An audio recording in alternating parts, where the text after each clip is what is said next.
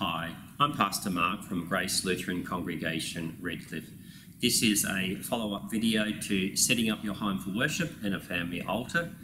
And the purpose of today's video is to reflect on the way you may be able to utilise technology for church at home.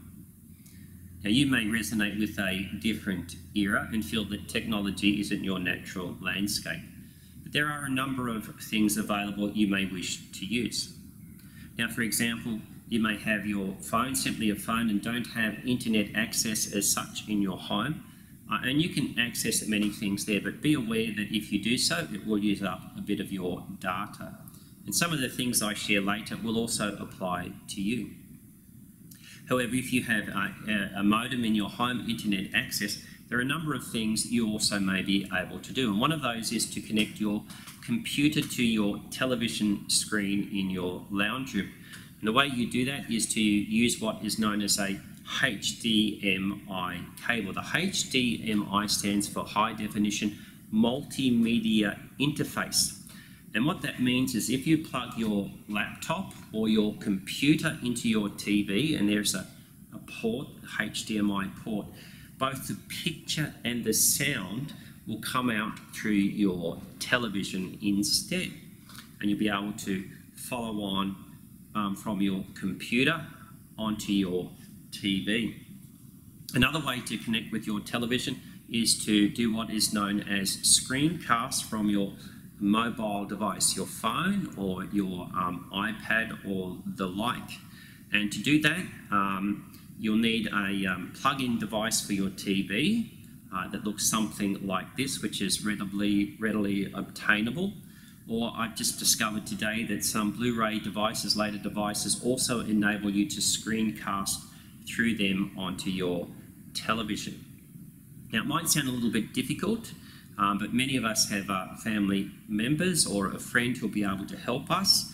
You may be able to give them a call, or if you follow those government guidelines, they may be able to visit and help and set this up.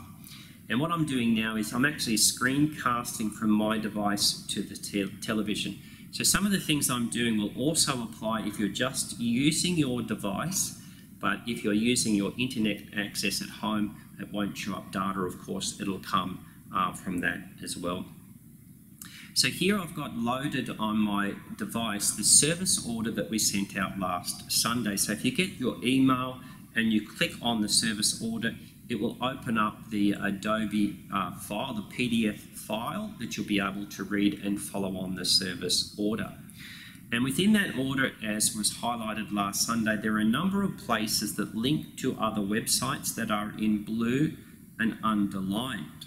And if you're online and click on these links, they'll take you directly to a website. So for example, last Sunday, and hopefully you can see it on the TV, is a picture of our display in the church, which we set up, and we also had the journey to the cross, and underneath it said, you may wish to read Matthew 26, 69 to 75. I'm just expanding it there to see.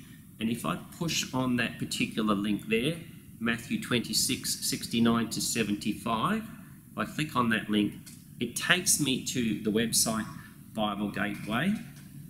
And if you scroll down, I'm scrolling down on my device there, you'll be able to read that Bible reading as well. And when you're finished, of course, you can close that up if you wish, close that particular file, and go back to the service order. Afterwards, there are also links to songs you may wish to listen to. In our service order, we'll have a number of alternatives. We have a hymn or a song, or in some of the ones we'll also in the future also have a children's song, and you can select one of those to listen to. So for example,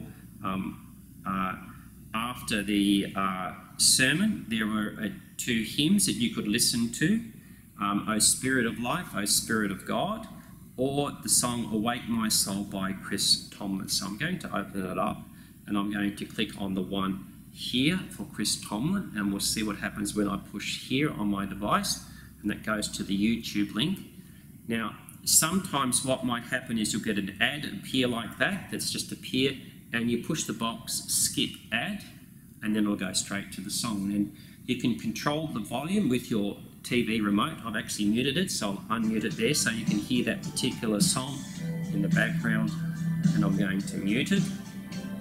And of course, when you are finished with that particular song, you'll, I'll just minimise that. You can close that particular one as well, and then go back to the service order and continue with the service order as well. Now, this service order that we've sent out to you each week, it's a simple PDF file. You'll access that via your email, and it will eventually be on our website as well. If you wish, you can share that with other family and friends as well. And if you have any suggestions, please send them through to me, either if you've got any song suggestions that you think you would like to listen to, or any suggestions as well. Please send them through and I'll share them as well. Now, by the way, last Sunday when Kathy and I did worship at home, we set up our around our TV something like what you see here on this image. We had a couple of candles on each side of the TV, and we put a crucifix across over our TV as well to help us focus in that worship on home. You may have other suggestions. As I said, please email me at mark.brinkman@lca.org.au, mark.brinkman@lca.org.au. May God's blessings be with you as you have church at home.